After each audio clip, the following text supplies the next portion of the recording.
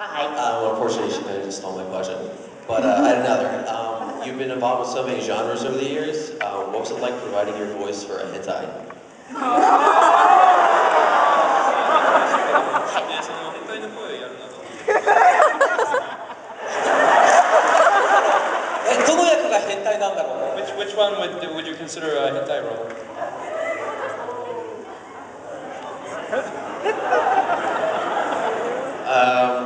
What was the name of it? I just remember the girls had was dragon themed, or they had devil tail or something. You played a really small, boyish-looking character with big, thick glasses. 厚手の眼鏡をかけた男の子役で、確か尻のある女の子で出てくる作品でした。厚い眼鏡をかけて。それはもしかして、18禁の作品ですか？ Was that an adult title? Oh, sorry, what? Was that an adult title? Over 18? Yeah. I saw it online.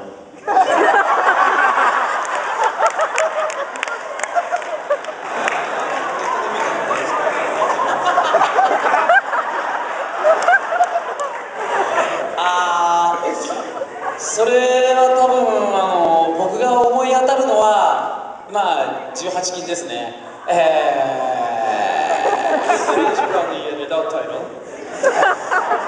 今日はここの会場には、一番小さい子で何歳ですか？ I'd like to ask the audience, who's the youngest audience member here today?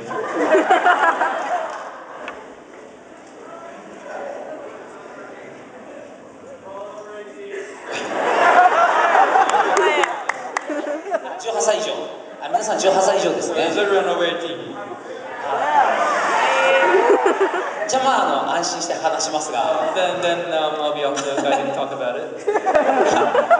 実はですね、結構楽しいですよ。To be frank, it's actually fun.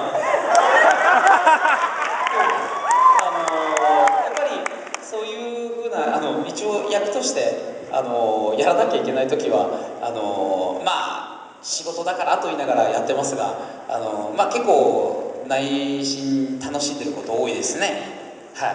なかなか日常生活においてそういうね発言ってできることないじゃないですか。だから役の上でそういうことができる時は楽しもうと思ってます。Well, you pretend to say that you're just doing it for work, that you're just playing out the character, but internally you do get to enjoy it because in normal life it's not the kind of things you get to say or 残ってますよね。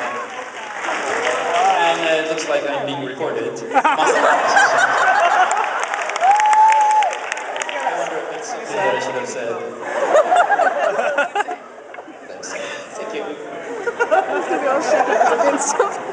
口さんは出番がないエピソードとかメタテコナンとかは見てますか？コナンはさすがに出番がない回が多すぎて全部は見られませんけれども、ワンピースとかみたいになんですかね、たまたま出番がないとかそういうのだとちゃんと見るようにはしてますけれども、できるだけ見るようにはしたいんですけれども、名探偵コナンの時も別の仕事をしてたりとかっていうことがあるんで、なかなか全部見るのは難しいですね。Could you repeat your question in English for the audience?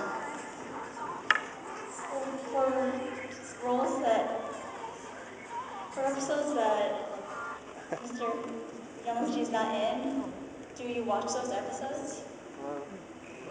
And the answer was, well, for Conan, there are a lot of episodes that I'm not cast in, so it's hard to keep track of all of them.